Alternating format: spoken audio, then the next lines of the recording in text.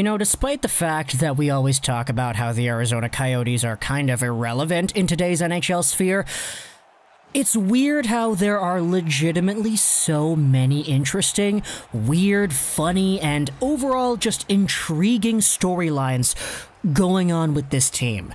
And I am very guilty of perpetuating the status quo of Arizona being interesting, despite saying many times in my own personal beliefs and in videos in the past that they're not.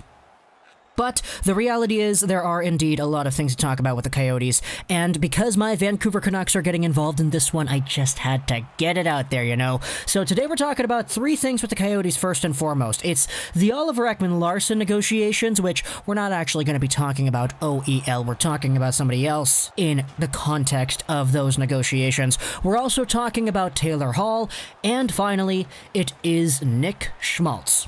So, starting things off with the Oliver Ekman-Larsson negotiations, there are so many different ways we can go about discussing this topic because we have talked about this a ton over the past few days. However, we have ourselves a brand new piece of information that has come to the forefront, mentioned by Elliotte Friedman in his Quickie blog on Sportsnet.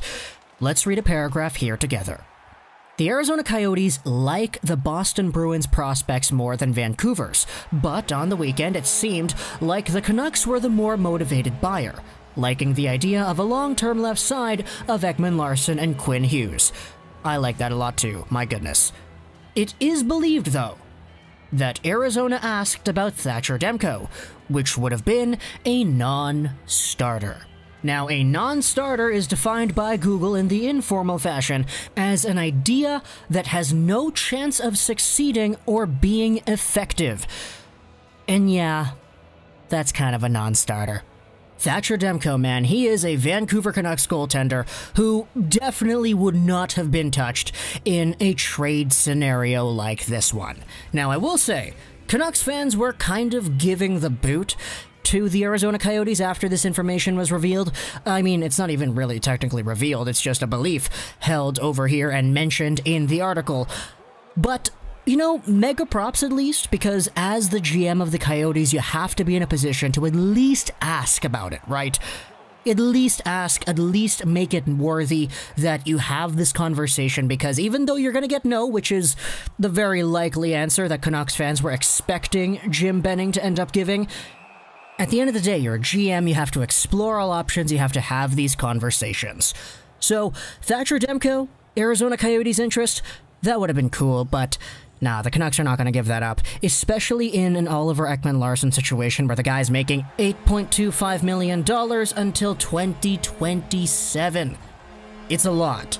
And I will at least give Jim Benning a ton of credit over here because the way that he's handling this negotiation, I think this is a comment that I saw on Reddit somewhere, it doesn't really feel like the Canucks are desperate to do it. Because at the end of the day, Arizona doesn't have any leverage. Like, Arizona is in a position where they want to trade this guy, and the guy's only two available teams are Boston and Vancouver. He's got a no move, so you're not allowed to just trade him wherever. You have to go by his terms, and that's kind of what he laid out. So, for Arizona in a position where they need to move the money, it's certainly not in their ball court when it comes to these negotiations, and the Vancouver Canucks have the luxury to be patient with this. So, good on them at the very least. However, we have ourselves another piece of Arizona Coyotes news that we wanted to talk about here in the video today, and it revolves around Taylor Hall. Take a look at this tweet from Darren Dreger earlier yesterday. Sources say the Coyotes are shopping the rights to Taylor Hall. And this, indeed, is kind of just like taking a big wound that you have and putting a leech right on it. Sure, it kind of hurts, sure, it kind of feels weird, and sure, it kind of doesn't really look all too great, but at the end of the day, it helps out a tad. That's what they're trying to do over here, trade away Taylor Hall, who is a guy who's probably not going to come back to Arizona in any respect anyways, and at least try to salvage the idea that you had him. Trade him away, trade the rights at least, for anything, a second, a third, a fourth, or whatever, so that another team in the NHL has the opportunity to shell out some big bucks and get Hall onto a contract before any other team can. That's kind of why we see these negotiations go down. We had some speculation as to whether or not Torrey Krug would have the same thing happen to him. That was actually like a week ago, and we had word that, oh, Torrey Krug is going to be traded within the next day, and it didn't happen. So that's kind of interesting to see.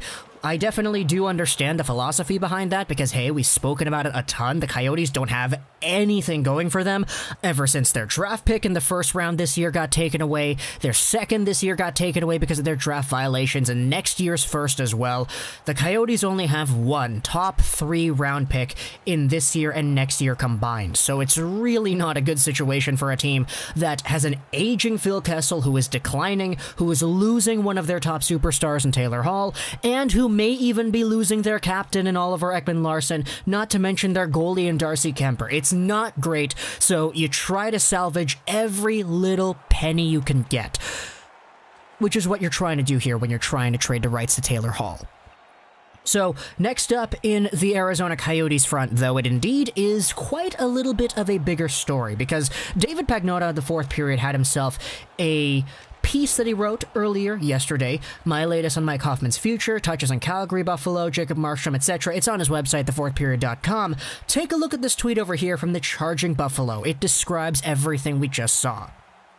Dave says, the Sabres have been linked to trade discussions involving Arizona's Nick Schmaltz, Boston's Jake DeBrusk, and Columbus's Josh Anderson. Now, I get that each 3 of these ideas here can be their own separate videos, but that's kind of not the point here. The point is we're focusing on Arizona, and thus I thought I would throw this in here too. Nick Schmaltz. Interesting little discussion over here on this guy. I was always a huge fan of Nick Schmaltz back when Brock Besser was playing with the University of North Dakota, because the CBS line, my goodness, I remember that line right very so. The Drake Caggiula, Brock Besser, Nick Schmaltz line that tore up college hockey, that eventually led to the North Dakota Fighting Sioux winning the national championship. I saw a ton of potential in Nick Schmaltz because the way that this guy, Besser, and Caggiula all played together, it was magic on the ice. Not to mention Troy Stetcher on the blue line too. Oh man, it just absolutely warms my heart thinking about former North Dakota Fighting Hawks playing together. But Schmaltz is a guy who was initially a Chicago Blackhawks draft pick, who was traded over to the Arizona Coyotes a while ago in that Dylan Strome trade. It was a very weird, interesting trade because Strome, obviously the 3rd overall pick in 2015, he was a very highly touted prospect who wasn't really panning out in Arizona, or Phoenix, as I should say. But Nick Schmaltz is a guy who didn't really play out too much back when he was acquired by the Coyotes because he was out due to injury. But in this most recent season of play, the 24-year-old was able to get himself 45 points in 70 games played. Certainly not bad. And he still has a lot of development to go through, in my opinion. I would say that the best is yet to come for Nick Schmaltz. But if this is a guy that the Buffalo Sabres are interested in, then, you know, I think it kind of does make sense. Schmaltz, to me, has always been a center, because when he played with North Dakota, he was a center. Especially with the Blackhawks as well, he was a guy who suited up at C once in a while. But with the Arizona Coyotes, he actually moved over to the left side, playing alongside of the top dogs in the desert, Christian Dvorak and Connor Garland. So even though my initial thought after seeing a trade idea like this, I was like, okay, well, the Sabres have Stahl, Eichel, Cousins, and Mittelstadt. What do they need another center for? You take a look at it, you see, okay, he plays on the wing too. That actually could be somewhat valuable for a Sabres team that indeed wants to actually get over that hump. So maybe trying to capitalize on a 24-year-old Nick Schmaltz who does probably have better days ahead of him. It would make sense in my book. It's just, what exactly would you give up? The Coyotes, they want picks, so the Sabres, I mean, they have some picks, so we'll see if that is an idea that goes through, but obviously I'm just kind of spitting here as well. There are 2 other forwards, DeBrusk and Anderson, that according to sources, the Sabres are also interested in as well, but for now, this video has been focusing on the Arizona side of things. So, what do you say? Talk to me in the comments about Thatcher Demko and the Coyotes, talk about a Taylor Hall trade and the Coyotes, and then Nick Schmaltz and the Sabres, because there's a ton of stuff going on here, and even though Arizona is considered a boring team, they still have a very good, diverse set of news coming out of their situations every single day, especially with this OEL stuff with Boston and Vancouver kind of taking over Vancouver sports over here on the west side. in BC. So comment down below what you think. I hope you enjoyed this video. That's Ross99. And bye.